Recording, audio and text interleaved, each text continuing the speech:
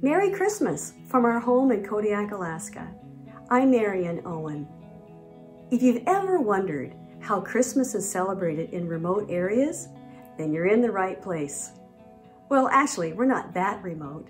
It's true that Kodiak Island is located in the North Pacific, but since we're the size of the state of Connecticut, that elevates us to the second largest island in the United States, second to Hawaii.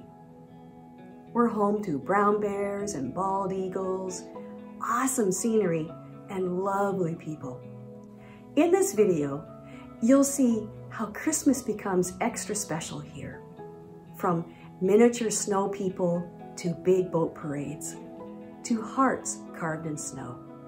But I'm getting ahead of myself. Join me on this little adventure to see Christmas in Kodiak. Let's start with the weather. The week before Christmas, the temperatures dropped into the teens and it snowed. And even Daisy here, who steams from our boiler, had developed a giant beard. And the boats in the harbor, coming in from freezing spray, developed their own special icicles. But inside was a different story. As you can see from my kitchen, I've got Christmas cactus blooming and also Iceland poppies.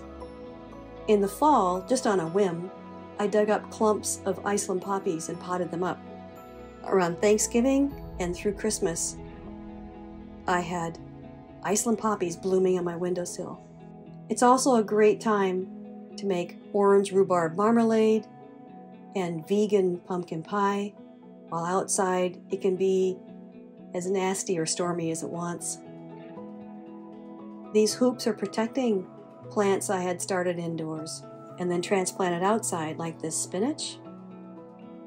These rhododendrons, they aren't harmed by the snow. And the root zone is protected because I placed rocks or stones around the base of the plants so they wouldn't be as affected by the freezes. But these flowers, they'll succumb eventually. In the winter, I enjoy collecting and photographing snowflakes. It's one of my favorite things to do. To look for fun shapes and surprises like on this spruce cone. Another icon of Christmas, in addition to snowflakes, are these painted eggs, also known as Pysanski. I have to admit though, I do have a special fondness for snowmen, and I go out looking for interesting snowmen or snow people on the top of Pillar Mountain, and sometimes I'll just make a real quick one, like even 7 inches tall, to take their picture. Even this little guy that shared a sunrise with me. But what's Christmas without Santa Claus somewhere? And more snow. I like watching the flakes come down and hit the blades of grass and the water. And I like to see the emperor geese up on the beach. Christmas is a wonderful time to decorate the boats for the Harbor Fleet Parade, the harbor lights. Everybody needs a Santa Claus on their stern or a boat that looks like Rudolph the Red-Nosed Reindeer, and of course fireworks. We had a really nice, calm night for our fleet parade, our Christmas boat parade. I also love to go hiking, though I don't always expect to see Santa Claus's fleet in the parking lot. And we have to be careful for bears because they don't just go hibernate all winter. My favorite park is Fort Abercrombie State Historical Park.